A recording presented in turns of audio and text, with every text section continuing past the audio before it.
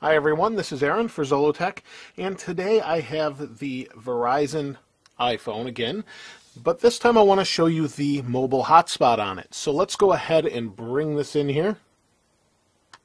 There we are. And under Settings, we go to Settings, then we go to General, and let's go to Network. Now, for those of you that may not know what this does, this actually turns this into a mobile hotspot for your laptop or iPad or whatever you want to use via Wi-Fi. It also will transmit data via Bluetooth, but let's go ahead and see it says Personal Hotspot.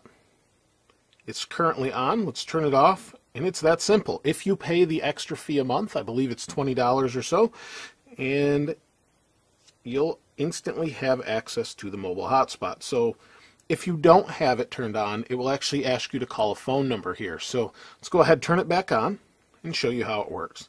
So it says, do you want to turn on Bluetooth, Wi-Fi, and USB only? We'll do Wi-Fi since I want to use Wi-Fi. Here's the Wi-Fi password. I put in stuff123. That'll work. And that's it. And it tells you how to connect and that sort of thing. So let me go ahead and set this down. We'll bring the camera back out here and bring in the iPad. So here's the iPad. Currently I'm on my home network, but let's go ahead under Settings.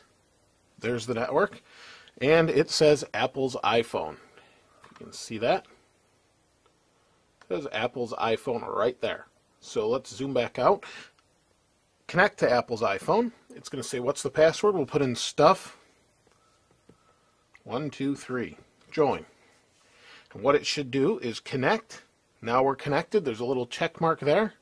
We're connected and should be able to browse. So let's go ahead and go to a new web page. We'll go to Zollotech. Now I do have full signal strength just about, and you can see this lit up here, blue on the top, and it says Personal Hotspot, 1 connection. And we can use the phone.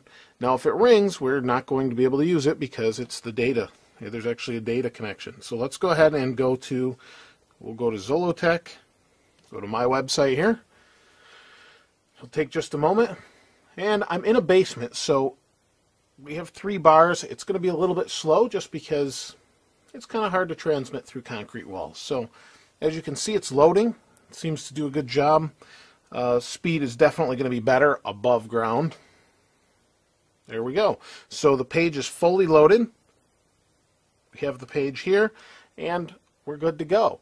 We can go on to whatever page we want. We can watch videos, assuming we have fast enough connection, and that's it.